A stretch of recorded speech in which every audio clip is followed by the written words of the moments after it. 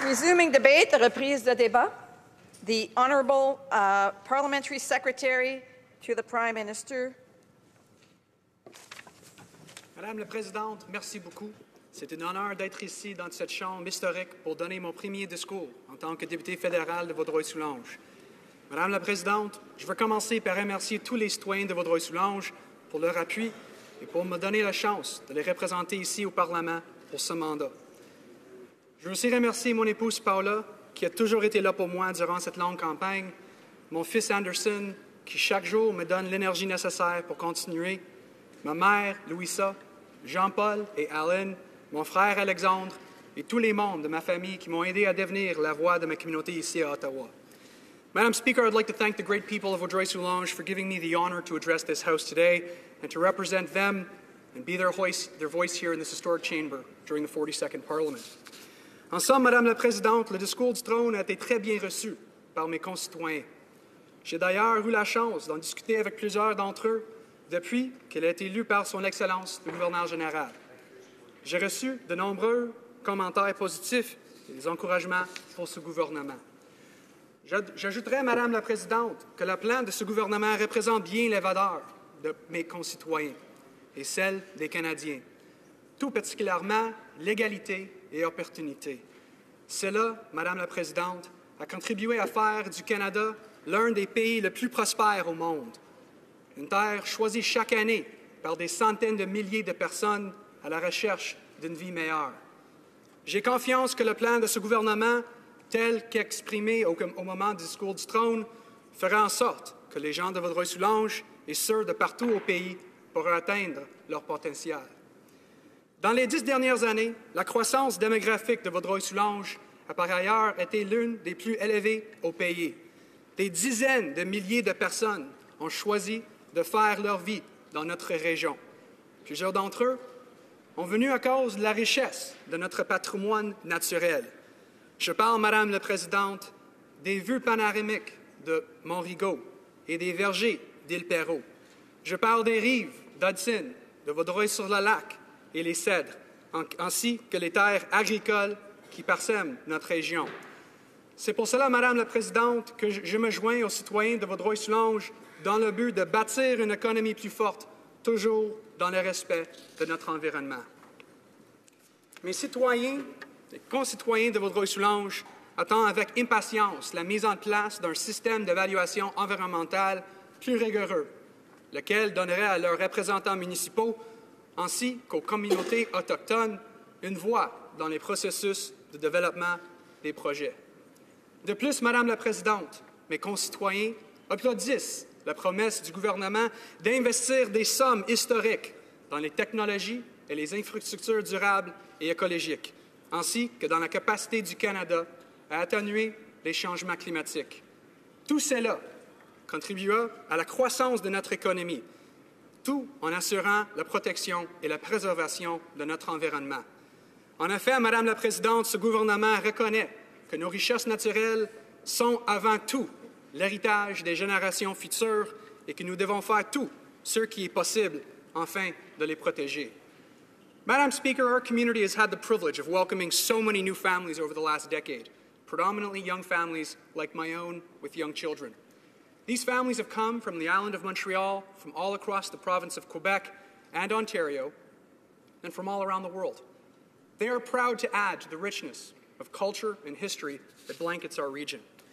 Our community is proud to celebrate this diversity through annual cultural festivities in the cities of Paincor and Vaudreuil, and the citizens of my riding applaud this government statement in the speech from the throne, and I quote, "We are, as Canadians, stronger because of our differences, not in spite of them."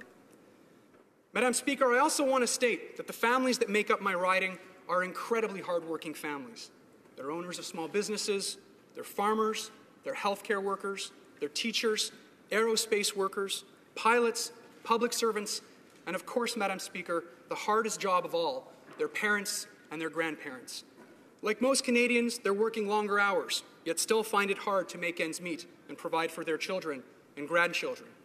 And that is why, Madam Speaker, they welcome this government's pledge to increase support for lower-income seniors and reduce taxes for middle-class families, both of which will put more money in the pockets of those that need it and less in the pockets of those that don't.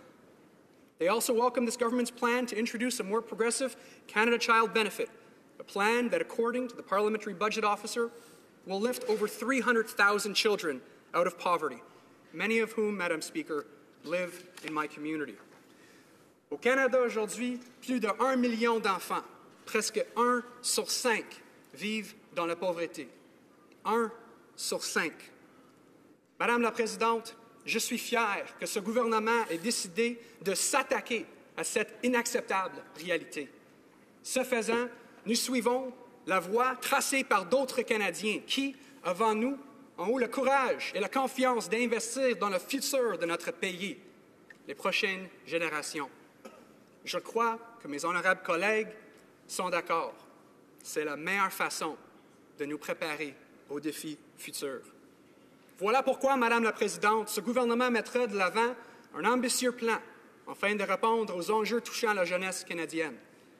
À titre de secrétaire parlementaire à la jeunesse auprès du Premier ministre, ces questions sont bien sûr d'une grande importance pour moi.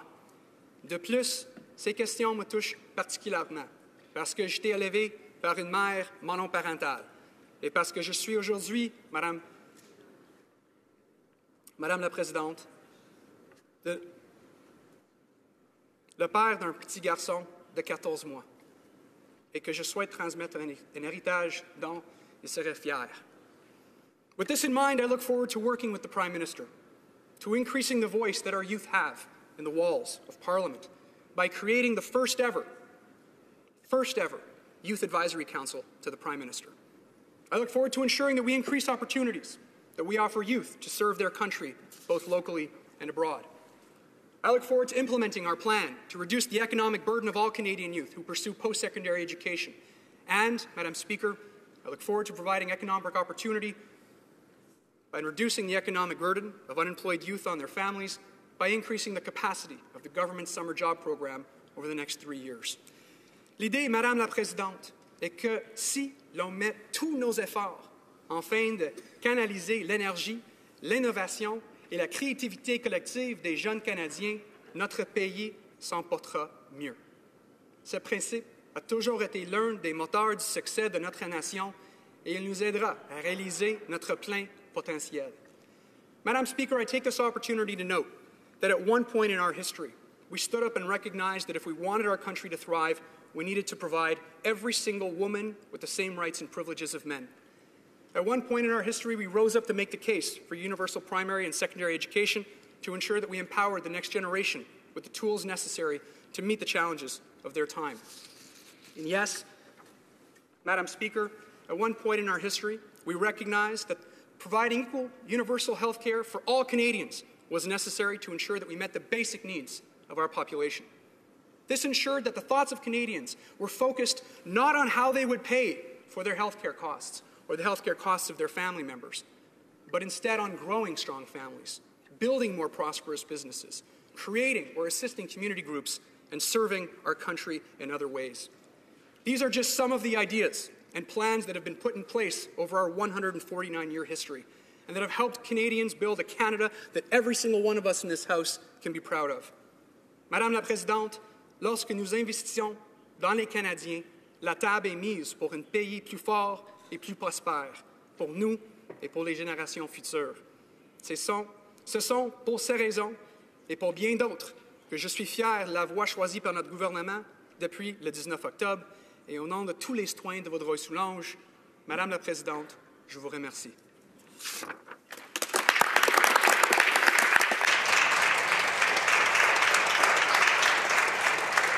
Questions et commentaires, questions and comments.